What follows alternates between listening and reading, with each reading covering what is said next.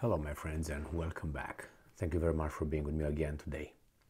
I think we are duped into paying for something and the return would be in our disadvantage, and we will be hooked to paying big loans that are made in our names for that. So let me tell you a little bit how I think the narrative goes. The script goes like this. There's a country called Russia, and there's another country, I'm speaking like Kamala Harris right now, and there's a country, a smaller country called Ukraine. Now Russia, being bad and with bad dude over there and a lot of other bad dudes, they attacked Ukraine because they're bad and Ukraine is good. They attacked unprovoked to get their land, their property.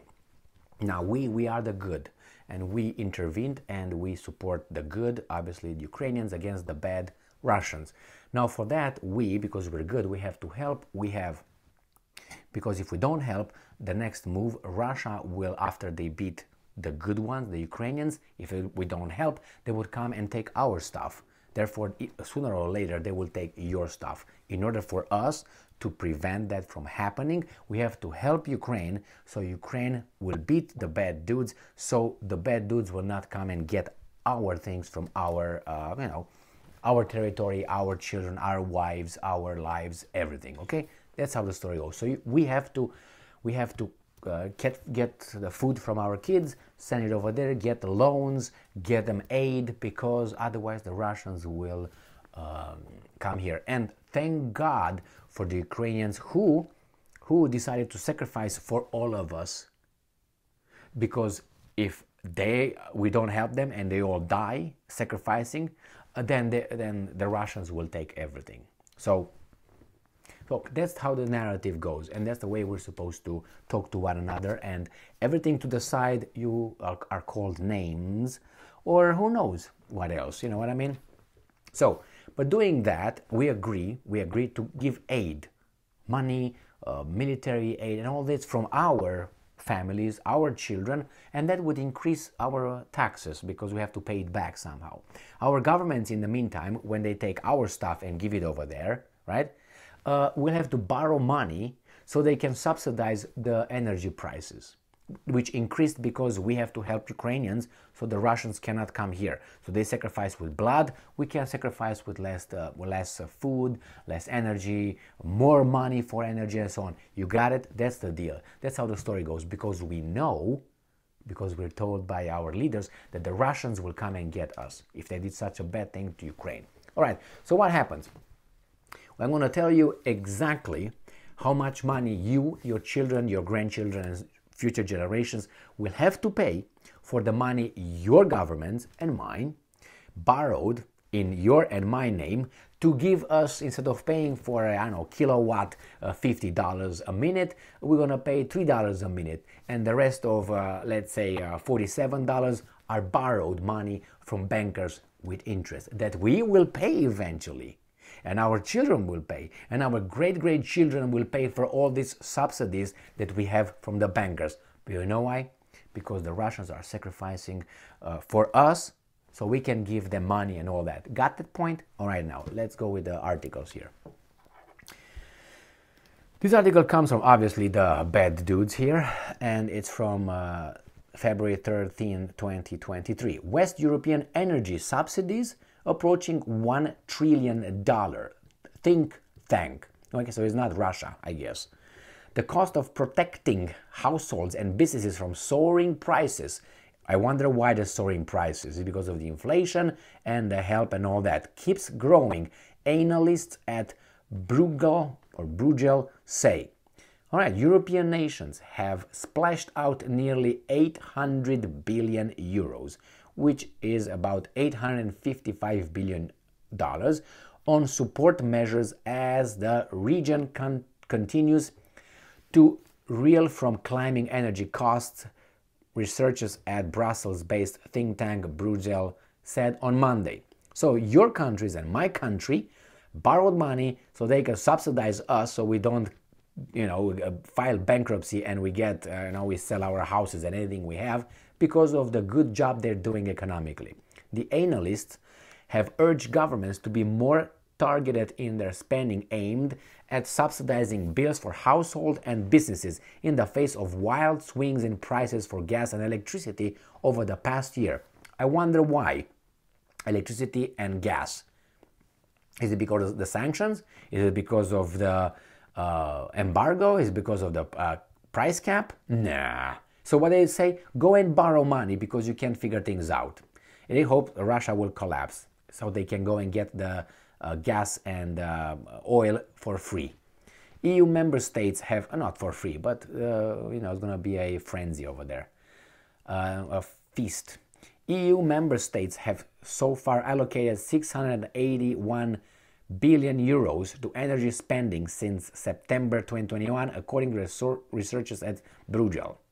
Meanwhile, the UK and Norway have reportedly earmarked the equivalent of 103 billion euros and 8.1 billion euros respectively. The total of 792 billion euro marks a nearly 86 billion euros increase in spending since Bruegel's last assessment released in November. The think tank attributes the boost to the region's continued need to turn to more expensive supplies through winter after most EU states opted to stop importing gas from Russia. Germany reportedly topped the spending chart. Remember Germany, I have another article and I will contrast it with that. Germany reportedly topped the spending chart, allocating some 270 billion euros, while the UK, Italy and France, the next highest, each spent almost 150 billion euro. Okay, so Germany allocated, so that means borrowed, 270 billion euros, and they gave Ukraine in aid. This article comes from Fox News from today, right here, yesterday, February 12th. Let's see how much Germany gave. Germany gave what countries has pledged to Ukraine and the total military and humanitarian aid promised by governments to Ukraine through November 20, excluding loans. So, Germany, 171, right there, $171 billion. Germany, United Kingdom, $28.19 billion. I made a video on this. So this is how much these countries and United States gave, almost 200 billions. The United States continues to lead the world in contributions to Ukraine with nearly 200 billion in promised or sent aid as US ally continues its fight. And I say, according to Ukrainian government, the US leads all countries with this amount. The next one is Germany. Germany has sent the second most funds with 172 billion sent in that span, which is 10 months. From January 24, 2022 to November 20th, 2022, 10 months. 172 billions you gave to Ukraine and then you borrowed 270 billion. Excellent, so that would be 270, right? Add that to 170, right? Correct? I would say so. So that's what, 540 billion. Good job, it's gonna cost your citizens, Deutsche Volk. Good job, go and work. Go and work, don't watch this, go and work. While the UK and all that. UK the same, almost 150 UK. Good job UK, Italy and France. So this is what's going on. But hey, we are all happy that we can support them so they can fight the war, so they can come and get more than the amount we're gonna give them over there. But something tells me in my twisted mind or my gut feelings somewhere, it tells me that we are kind of the biggest losers, we and the Ukrainian people, nation, not Zelensky and all those guys, and the Russians. And there are some institutions and people who make record profits. I made a video yesterday on an article telling us how much the energy big oil companies made on this little thing. Record high profits, not earnings, like the whole thing. No, profits. I think Shell was about what, 50-some billion dollars in profits in a year. Go and watch that because I did the same thing, put all the data over there, the article. Now you tell me, but I'm pretty sure they were just lucky. I mean, it was an opportunity and they took it. It just dropped on their lap. You tell me when was the last time you had such an opportunity just dropped on your lap to make a few $1 billion without doing really anything. You just, go to work and all of a sudden the company strikes gold and gives you $5 billion from its revenues. You tell me that. Then that's one. That's energy department, energy, how do you call it, institutions, the companies, the whatever. That's one, the sector, energy sector. The other one is military industrial complex, made a lot of money from the new contracts that make with weasels that, yes, do that, they're gonna come and attack us. And then it's the banking system. All these three make a kill. And the politicians are still in power, helping us, protecting us from Putin and all those bad guys. And at the same time, they're going to receive big campaign contributions, which is legal. From whom? From people. Now remember, there's a lot of people among us who fall for the scenario that we are supposed to, yes, that's exactly like that. Why? Because people are cowards.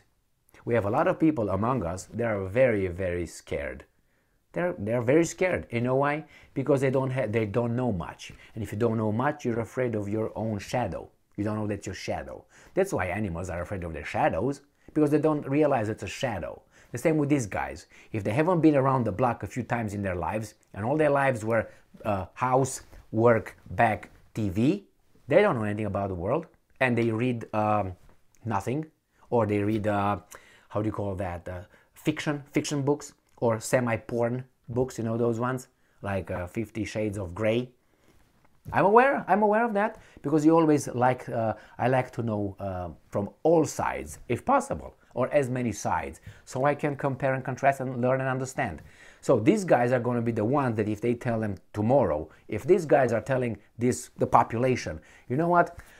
Tomorrow, the Russians might be landing on our coast. These guys will be the first ones go to the store and empty the shelves of toilet paper and everything else. And I'm going to go in a different direction. I'm going to go in and buy bullets. Okay? I'm not going to go and buy toilet paper. You know why? Because I'm going to show up then to these guys that buy toilet paper, and I'm going to ask them for toilet paper. And they will give me.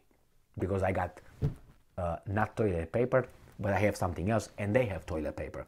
If we are about to get to that point, that's the way it's going to go. I mean, you watched many movies, and that's a representation of reality. I don't have to mention what's his name, Tom Cruise with his whatever movie, that one with the kid, or with his kids running around and all that, the aliens are around. I can't remember the movie. I didn't watch it. I just watched excerpts, and I know what's all about over there. Anyway, so go to work, go pay, go consume, because if we don't help them, definitely Russia will be at our door. That's how the story goes. Because we have so much evidence that the Russians will do that. Why? They attacked unprovoked a sovereign country. Unprovoked. Nothing there. Go and buy toilet paper. Go. I'm going to buy something else.